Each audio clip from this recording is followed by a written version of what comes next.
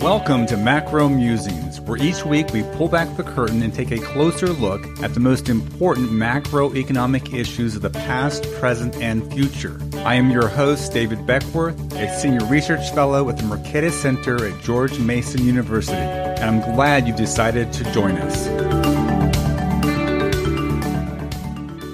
Our guest today is Bill Nelson. Bill is the chief economist and executive vice president at the Bank Policy Institute. Bill previously was a deputy director of the Division of Monetary Affairs at the Federal Reserve Board, where his responsibilities included monetary policy analysis, discount window policy analysis, and financial institution supervision. Bill also worked closely with the BIS working groups on the design of liquidity regulations. Bill is also a previous guest of the show, and we encourage you to go out and check his previous episodes if you haven't already. But today, Bill joins us to discuss his new note that is titled Bank Examiner Preferences or Obstructing Monetary Policy. Bill, welcome back to the show. Thanks for having me, David. It's always a pleasure. Well, it's great to have you on the show. And as listeners will know, a few weeks ago, we had a paper of yours on the show. Your co-author, Andy Levin, came on to discuss it. And I think listeners will recall that and we'll provide a link to it if they haven't. Great discussion on the Fed's balance sheet, potential losses, and something we may come back to later in the show. So we want to talk about your really fascinating new note on how bank examiners may be making life difficult for the FOMC. So it's an important point, and you have firsthand experience as a former Fed official. Interestingly, there were some people who were really surprised to see this, but it's an important fact, I think, because of that, to get it out there. Now, before we get into this really interesting note, though, Bill, I want to just step back because today you had another note come out, and we want to touch on that real briefly. Two things I want to mention from that note. The first one, you spoke to the Fed's forward guidance as it relates to all the financial market turmoil we see now. So can you speak to that briefly?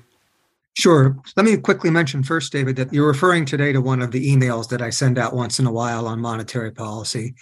Those are a bit more of sort of my own and not so much BPI publication. But nevertheless, and I'd like to encourage anyone who would like to be added to that list, they're free to shoot me an email. I'll be happy to add you. But thank you for reading it, David. I appreciate it. So yes, one of the things that I observed in the email this morning was that even though the FOMC participants sort of reach a catchphrase that they're all saying is, we're going to get policy to a restrictive stance and we're going to leave it in that stance for some time. That doesn't mean that the committee members are insensitive to the financial market turmoil that goes on right now. Jay Powell often mentions that the FOMC's objective is to influence financial market conditions, and financial market conditions have tightened a lot with the reduction in equity prices and the increased value of the dollar and the widening of credit spreads. So that means that whatever your personal sausage machine for formulating your own guess as to what monetary policy should be, you should be including the turmoil in financial market right now into that sausage machine.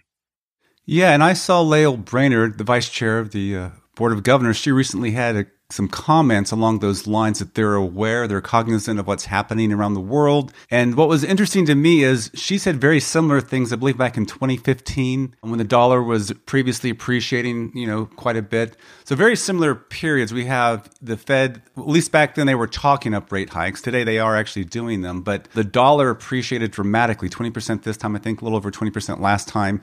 And the Fed did have to step back, from the original plans in 2015, 2016. And so maybe we're seeing a little bit of that now. So it's interesting to see the Fed be aware of the role it has in the global economy. And this bill speaks to something that really fascinates me. We've discussed on the show a lot, and that is this role as the Fed as a monetary superpower of sorts, right? It sets monetary policy for the U.S. economy. That's its mandate, but it inevitably affects the world economy given the reserve currency of the dollar and the linkages and the dominance of the dollar. That's right. That's right. I do want to emphasize, David, that even though I'm saying that the committee's language about keeping rates tight for some time should be, interpreted in light of the financial market turmoil, I'm in no way questioning their commitment to fight inflation. The financial conditions necessary, the Fed's objective is to slow the growth of the U.S. economy. And that objective can now be met with a slightly lower path for the federal funds rate, given these other developments. Sorry, that wasn't very responsive to the point that you just made, but it's certainly true that the Fed's actions have consequences throughout the world. And as we're all reading, the incredible strength of the dollar is putting a lot of strains on the rest of the world, especially developing countries. Yeah, so this brings to mind two people. Helen Ray's Global Financial Cycle. She talks about a key factor in global, financial movements and crises is U.S. monetary policy and the dollar. But the other, person that comes to mind is John Connolly's famous remark in 1971, "The dollar is our currency, but your problem." So I think that's very true today. It's just so fascinating to see this. And to me, at least, it speaks to the underappreciated hold that the dollar system has on the global economy. So when people talk about, the dollar's days are numbered, or the U.S. is going to go into a period of fiscal dominance. In fact, right now, there's a lot of conversations about fiscal dominance. And I do think, we are going to see some losses, as your paper with Andy Levin showed. But I believe, and maybe you can respond to this, that rates will eventually go back down, and we'll be in a world very similar to what we were pre-pandemic. Low interest rates, low financing costs over the longer run, and back to that world, and we won't have fiscal dominance. But it'd be interesting to hear what you think about that. So I agree with you. I guess I still think that rates could have quite a ways to go up, just because real interest rates are still currently negative. The federal funds rate minus the underlying rate of inflation is still negative. And they need to get that positive, and positive by some significant margin. And it's just not clear that markets are pricing that in. But I do have every confidence that the Fed will get inflation rates back down to their target of 2%, and that interest rates will eventually move back down to the configuration that they were in before the pandemic. Yeah, if you looked at the summary of economic projections that came out this last meeting in September, they have I believe it was long run federal funds rate at 2.5%. And of course, they have their long run inflation forecast at 2%, which means the real federal funds rate over the long run, the equilibrium, the neutral rate is, 0.5% in real terms. So that's very similar to the pre-pandemic kind of environment. Okay, let's move on from that because we do want to get to your paper. But one last thing in your note this morning is you had a section titled, "Here Comes the Losses." So speak to that briefly too.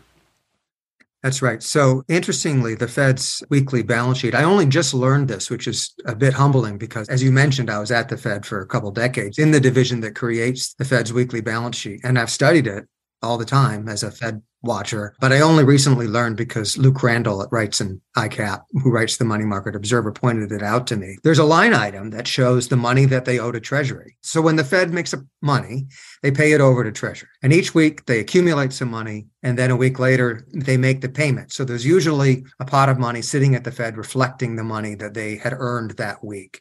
And you can see that on Table 6 of the H41 statistical release.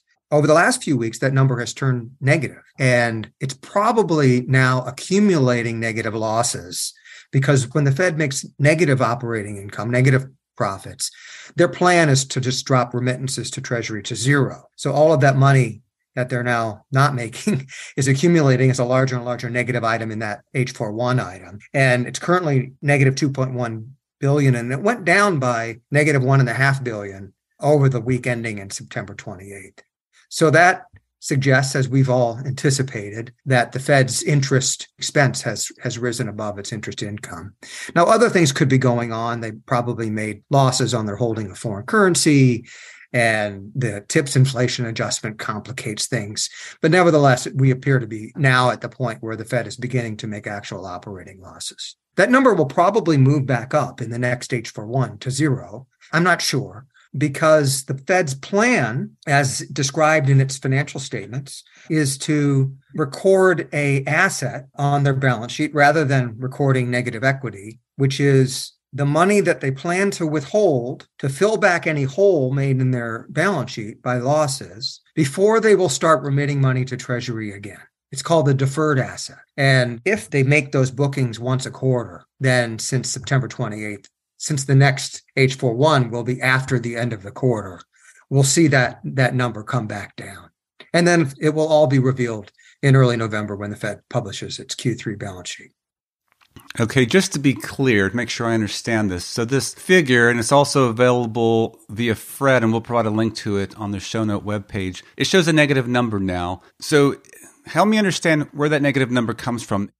So each week, the Fed usually earns a positive amount from all of the interest payments on all the securities that they own, and it makes a payment of interest expense bearing on its interest-bearing liabilities, which are now a much, much bigger part of their balance sheet than it used to be.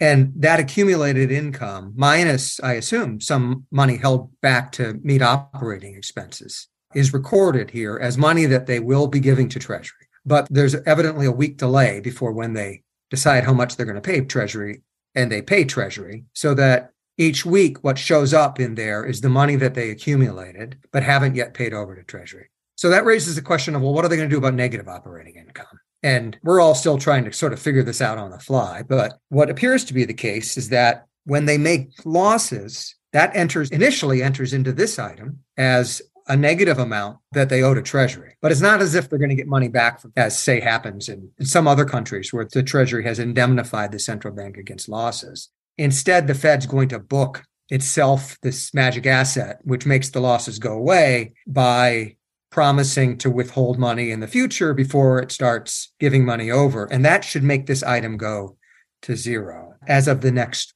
H41. But we're all trying to figure this out because this is sort of new territory. It is. It's an exciting time to be someone following the Fed's balance sheet, for sure. So something new is always something exciting. And one last clarifying question. So does the Fed determine the amount it sends to Treasury? There's no law that says you have to send X percent. The Fed has the discretion.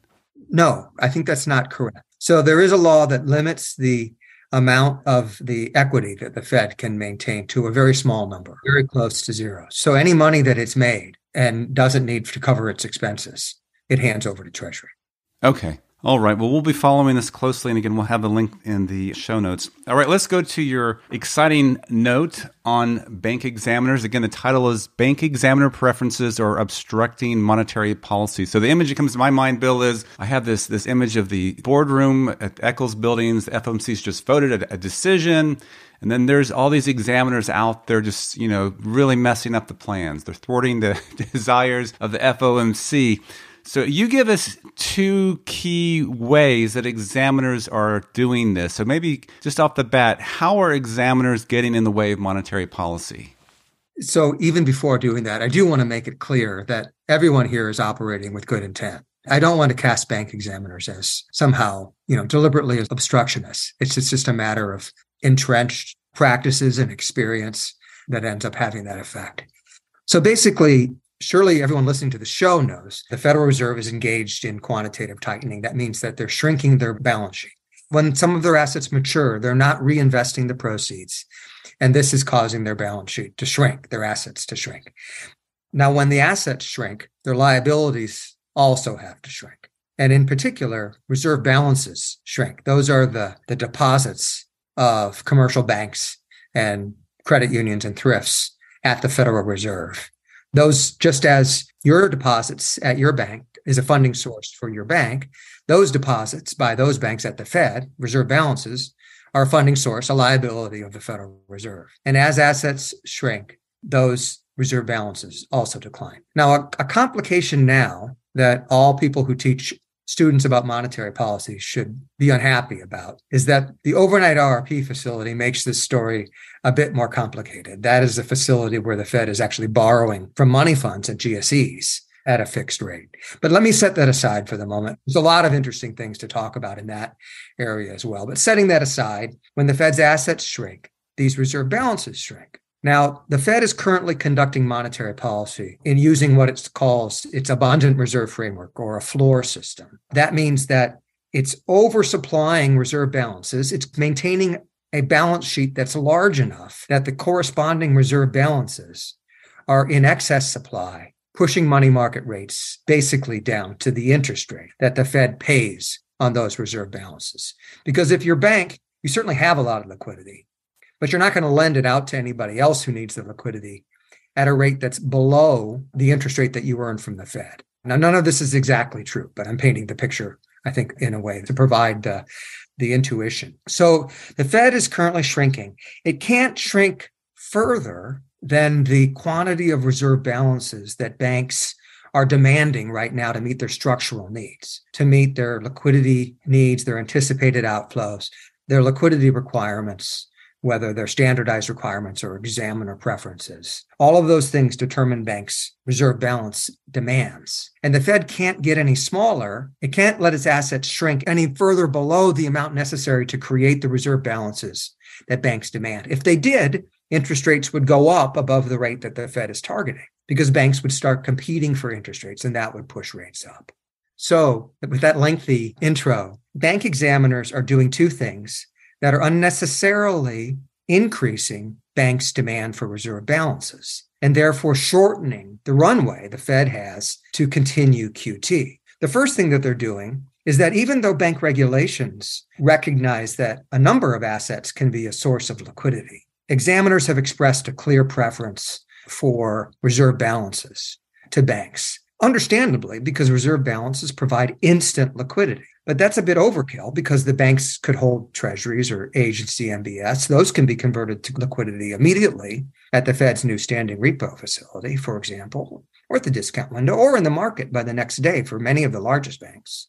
But still, that preference exists, and banks respond to examiner preferences. It's just kind of expensive to make your examiner unhappy. And the second thing that they're doing, that examiners are doing, is that they continue to disapprove of banks making use of either the discount window or the standing repo facility to meet very temporary overnight liquidity needs, or even potentially using the collateral that the banks have at the Fed to incur a daylight overdraft. And what's important to recognize is that all of the Fed's policies, monetary policy oriented lending policies towards the discount window, towards the standing repo facility, and towards daylight credit make it clear that they want banks to be willing to use these things.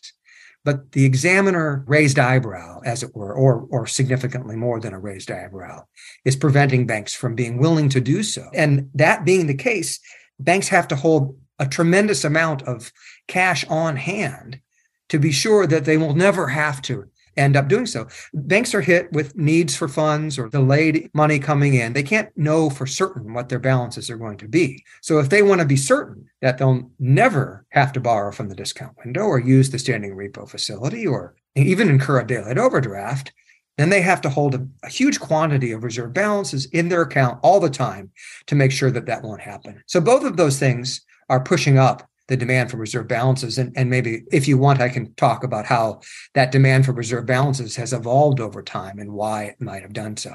Yeah, just to summarize real briefly, so the two ways that examiners are obstructing the implementation of monetary policy is one, they're pushing heavily for reserves over other liquid assets, and secondly, this contingency planning for liquidity needs. They don't want the banks to tap into the discount window, standing repo facility, or daylight credit borrowing from the Fed. So they're making it really hard for banks, and you give some interesting examples in this note. I'll encourage the listeners to go check it out, where you talk to treasurers, and the treasurers say, hey, we got to talk to our examiners before we even think about, tapping into these sources. So it really creates pressure upon them. And, Bill, I posted your note on Twitter and I got some response back, which was interesting. Many people were just surprised to see this. They simply weren't aware that this is happening. But in your work at the Fed, did you see it as well since you were in this area?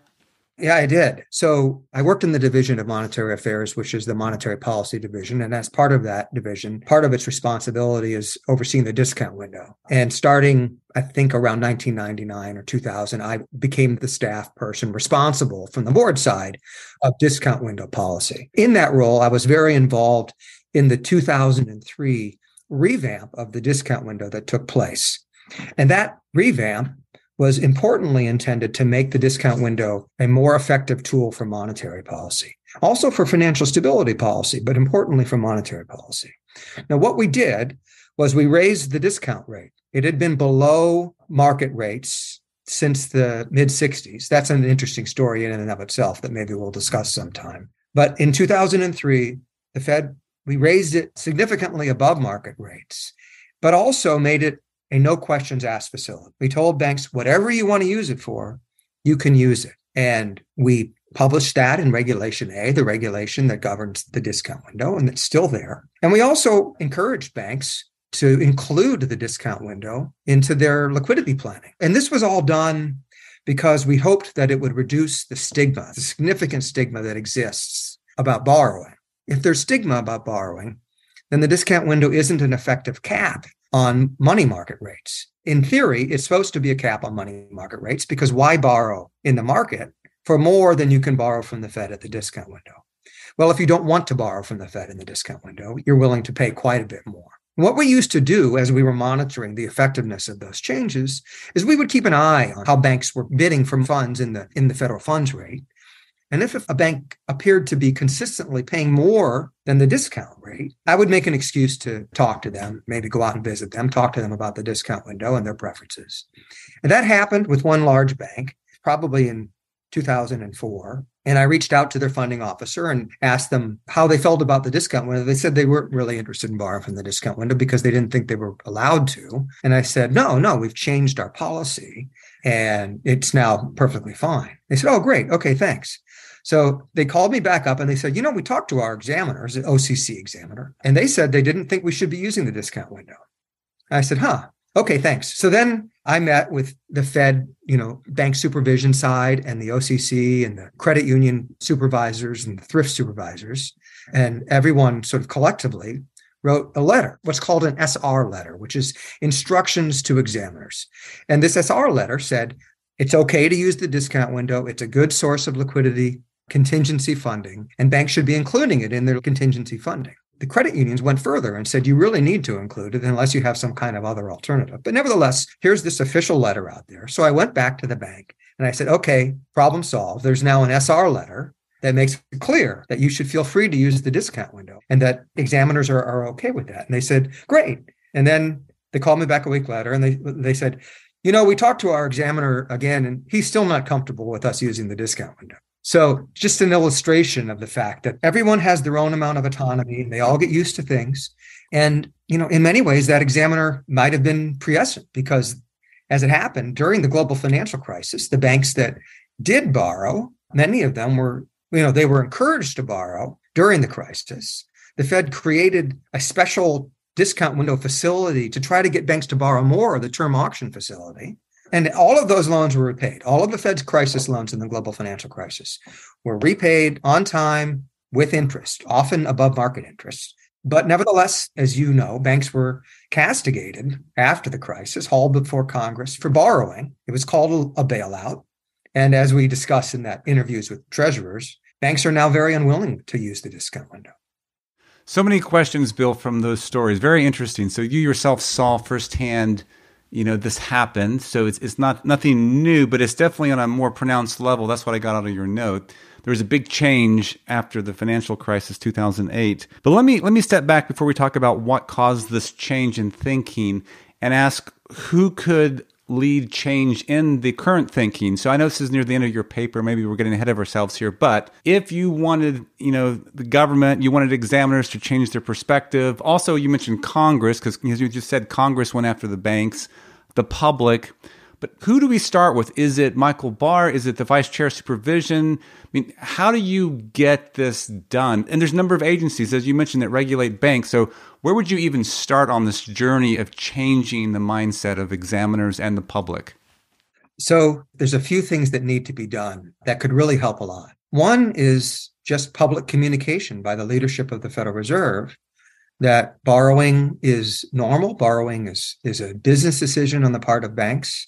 That's especially true for the standing repo facility that they've just created, that they intend to look differently than the discount window and be perceived as a normal business decision. And leadership of the Fed needs to explain that to the public, and they need to explain it to Congress, and they need to explain it to their supervisors. The second step actually has to do with the way that the Fed is conducting QT. Now, the Fed's current plan is to keep shrinking its balance sheet until it gets to about $300 billion above the structural demand for reserves that banks have.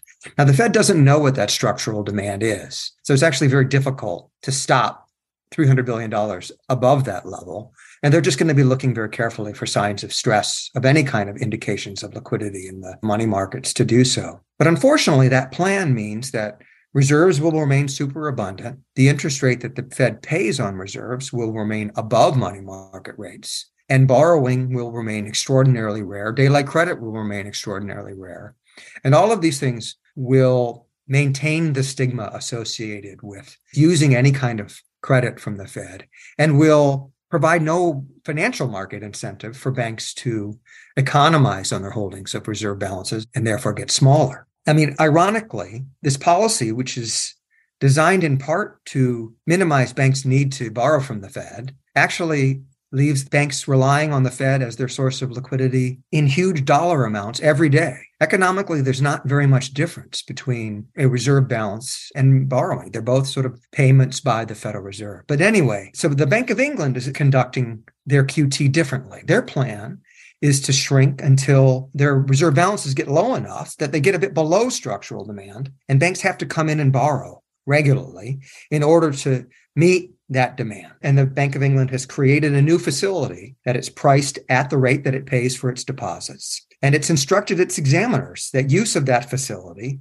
should be seen as ordinary, as a business decision. And by creating a situation where money market rates will probably be a bit above the interest rate the Bank of England is paying on its deposits, a situation where borrowing will be more frequent, it's actually set in place all of the necessary ingredients for the Bank of England's balance sheet to get even smaller over time. So those are some very important steps that the Fed could take that I think would help allow the Fed to get, in the end, significantly smaller than it will achieve if it's following its current course. That is very interesting. So the ample reserve regime, or the floor system as we like to call it, itself is a reason why it's hard to change the minds of examiners and the public in general, because it's ample reserves. On page 8, you note, ironically, by designing a regime where the Fed would never have to lend in an emergency, they created a regime in which banks rely on the Fed as their primary source of liquidity every day, which is, you mentioned that earlier. So you have this operating system which creates the incentives for examiners to keep doing what they're doing. So you're saying even if you did communicate from above, from the Fed, from Fed officials, you're still up against a wall of this ample reserve system. So you need both of those pieces moving before maybe you begin to change minds. Is that right? That's right. And you can really see the effect of the growing, increasing reliance on the Federal Reserve as the source of liquidity over time. So, before the global financial crisis, reserve balances were measured in the tens of billions of dollars. Banks weren't using reserve balances to meet their liquidity needs. Reserve balances paid zero, and examiners didn't expect them to. One of the first things that I did when I joined the Federal Reserve was to go to examiner school for a month, and I learned about how to evaluate banks' situation, including their liquidity situation. And what I was taught was the first thing you looked for was for a bank to have healthy access to market sources of funding. Nowhere on the list was holding a lot of reserve balances. That just wasn't contemplated. And that situation changed for a number of reasons. All of the QE made reserve balances more abundant. The Fed got the authority to pay interest on reserves. And the post-crisis regulatory regime was designed in this environment where suddenly it was seen as appropriate and desirable for banks to hold reserve balances. So over time, if you look back to, say, April 2008, when the Fed did a study on how to use its new power to pay interest on reserves to conduct monetary policy, it came up with an estimate of, well, what quantity of reserves do we need to provide in order to move rates down to the floor? What quantity is needed to be abundant? And the number that we came up with was $35 billion, right? To remind the readers, reserve balances are currently $3 trillion. So in March 2016, the Fed revised that estimate. Reserve balances had now been plentiful for a while, and they raised it to $100 billion. In March 2018, so getting close, their estimate was $600 billion. And then in September 2019, after the kerfuffle in repo markets, the number was raised to $1.3 trillion. And then finally, if you look at the most recent New York Fed's incredibly informative forecast of the balance sheet that they publish each spring, the current number is $2.3 trillion. That's the amount needed to be abundant, up from $35 billion before the global financial crisis. So what's neat about the Bank of England is that it's almost retraining, forming new habits by forcing banks to go to the Bank of England itself. It's helping the examiners maybe learn new ways of thinking, as well as the banks to learn new ways of thinking. So you can't just communicate ideas. I mean, it would be nice to have Jay Powell, Michael Barr say, hey, view the discount window, view the standing repo facility as normal places of business for banks to do their contingency liquidity needs from. It's great to have that, but you need to have the banks actually go and use them. Actually put them in a place where they're using them as a normal course of business. And what you're suggesting is that may not happen under the current setup. So we looked at the Bank of England as an example of what they're doing. And I want to have one last question on what the Bank of England is doing in terms of the system. So I've already mentioned this ample reserve or floor system. You and I many times have talked about a corridor system, which is what we had before and many places have had in other parts of the world. So what would you call the Bank of England system? Is it any one of those two or is it different? It's both in some sense. But before explaining that, let me note that the United Kingdom has a much, much smaller problem with stigma than the United States does. It has had little signs of it, and they will tell you that they have signs of it, but they have nothing compared to what the Federal Reserve has. So, and that's really goes back to the founding of the Federal Reserve System, where the Federal Reserve has had a sort of a come hither, go away approach to the discount window that's embedded stigma into the system from the founding, although it got much, much worse during the crisis. In the case of the United Kingdom, and maybe I'll give another example, the silliness in the United States that illustrates the Bank of England approach. But in any case, they have a much smaller stigma problem. And what they're planning to do actually is to set the amount that they pay on their deposits equal to the amount that they pay on their loans. You could view that then as a floor system or a corridor system because the two rates are equal. I think that they would describe themselves as still aiming for a floor system, but wishing to take actions that, shrink the balance sheet to the fullest extent possible. Okay. So you provide some steps for the U.S. to follow, and they start with follow the Bank of England's example. So forego plans to keep reserves well above the level banks want.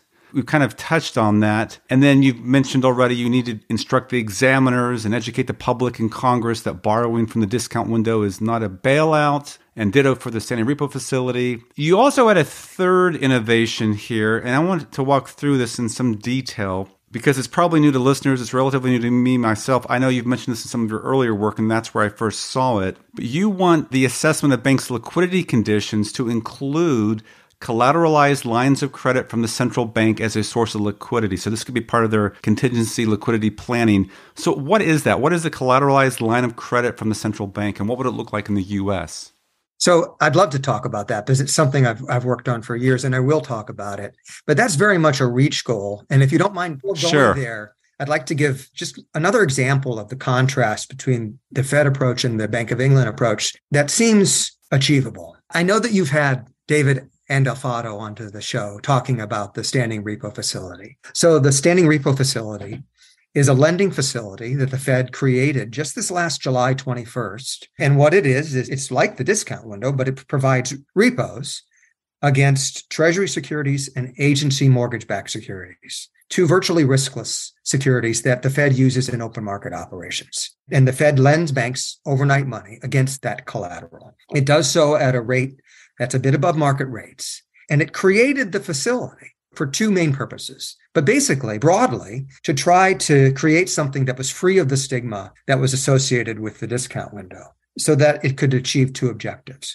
One objective, and this was very much with their eyes on the September 2019 repo market volatility, one objective was to provide sort of an escape valve for pressures in repo markets so that repo rates wouldn't spike up above the standing repo facility and so that wouldn't spill over to the federal funds market, the objective of the FOMC. The other reason was to make banks confident that they had a way to convert their Treasury or agency MBS into cash on demand if necessary so that banks would be willing to hold smaller quantities of reserve balances, exactly the process that we've been talking about. This is really especially relevant for banks that aren't global, systemically important banks, banks that don't regularly interact in a high frequency way in the repo market or the money market. Because for them, those banks, those regional banks, they don't operate in that market regularly, so they don't have those relationships. So this is an important way for them to convert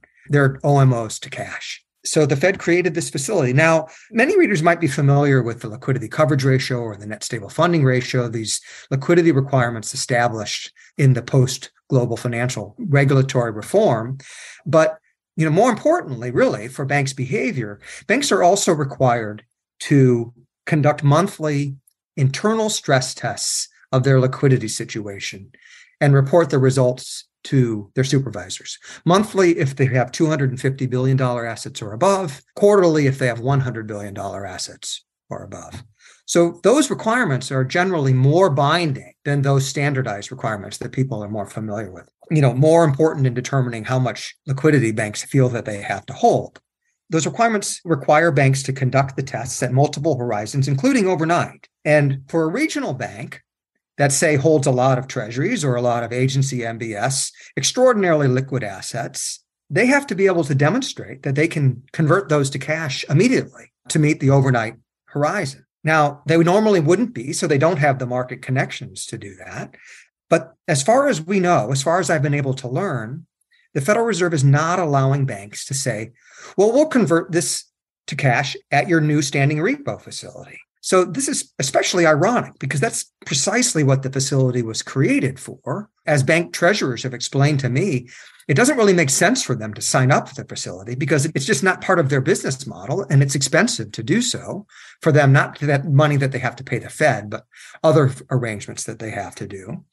And so they won't. But if they can't even say all these agency MBS we hold are a source of liquidity, Fed, for us because we will use this facility, then the facility is even less valuable.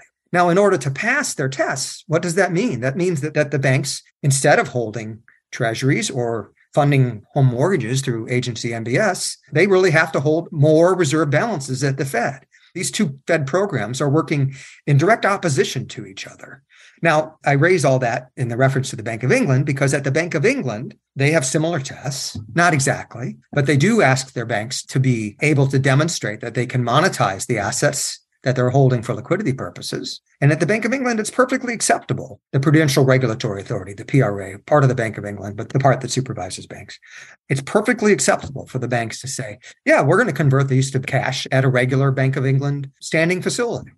So it seems an achievable and just completely sensible goal for the Federal Reserve to allow regional banks to say, we're going to sign up for your standing repo facility, making it more effective in achieving the goals that you want. And we plan on using it to convert our assets to cash in a liquidity contingency situation. When you say the Fed is not allowing them to do that, is that Fed examiners or the Fed itself? It's really difficult to know exactly what's going on because it's difficult for banks to communicate about what they're told from examiners. And the Fed hasn't made any official announcements on this policy. But what I've heard is that banks that have asked for this ability have been told, no, you have to be able to monetize your mortgage-backed securities, your agency mortgage-backed securities in the market. And you said regional banks. Are bigger banks able to access the standing repo facility and use it as a form of liquidity transformation? So all of these banks are allowed to access the standing repo facility. The issue is whether or not they can write down in their liquidity stress scenarios whether they plan to use. There's no credit risks to the Fed. It's hard to see how there's moral hazard associated with converting the same assets that the Fed accepts in open market operations to cash at the standing repo facility that the giant primary dealers do all the time. Why shouldn't regional banks be able to do the same thing? Well, if Vice Chair Barr is listening to the podcast today, please take note of this. And we look forward to an important change in the planning of regional banks' liquidity contingency plans. Let's move on to your big item that you really love, and that's collateralized lines of credit from the central bank as a source of liquidity. Sure, committed liquidity facilities. And you mentioned at the outset that I was involved in a lot of BIS working groups to design the liquidity regulations. A lot of that work was actually about committed liquidity facilities. And the issue is when you're evaluating the liquidity situation of a bank, how do you take into account the fact that the bank has the capacity to borrow from the central bank, an incredibly reliable source of funding, and may well have collateral pledged to the central bank to make that borrowing immediately available? Clearly, a bank that has that capacity is more liquid than a bank that doesn't have that capacity. But at the same time, every central bank is different in its willingness to lend, and it's very difficult to design an environment that takes that on board in a level playing field way. Moreover, for many people, the whole purpose they see of liquidity requirements is to prevent banks from borrowing from the central bank. That's kind of a very, I forget the word for sort of domestic blinders, seeing it in your own regional way. What's that word? Provincial. It's a very provincial way of viewing the situation because, of course, banks like the ECB, their main asset is borrowing, or at least it used to be before the banking crises. Their main and practically only asset was loans to banks. It's perfectly ordinary. Nevertheless, built within the LCR is a method for solving this problem in a manner that's very consistent with maintaining a level playing field across central banks. For jurisdictions that were short of Treasury securities, because they recklessly didn't have a lot of public debt, the BIS built an alternative form of liquidity that banks could use to satisfy their liquidity requirement, which were called committed liquidity facilities. And in particular, banks established a committed line of credit from their central bank, paid a fee for that line, and maintained collateral backing the line. Then they could count that as a source of liquidity. And of course, economically, a committed line is basically the same as a deposit.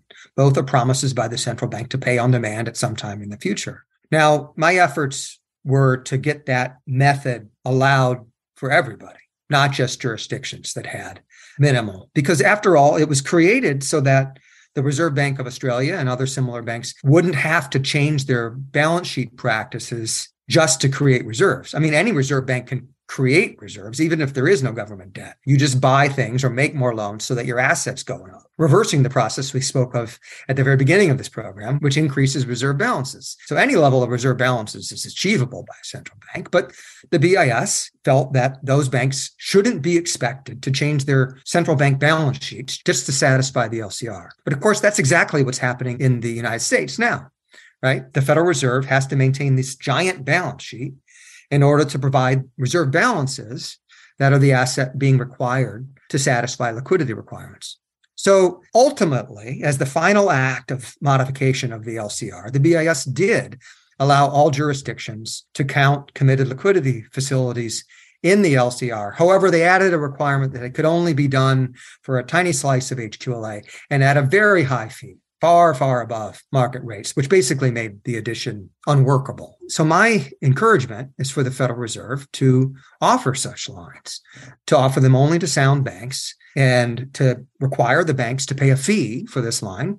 So they're currently getting this backup liquidity support from the Fed for free. This would charge them for that amount and then allow them to count that as a liquid asset for meeting their requirements. That would have a number of really important benefits. So one is it would allow the Fed to get smaller, because the banks would no longer have to hold the reserve balances. They wouldn't have to pre-fund their liquidity needs. They would just have a committed capacity from the Fed to do so.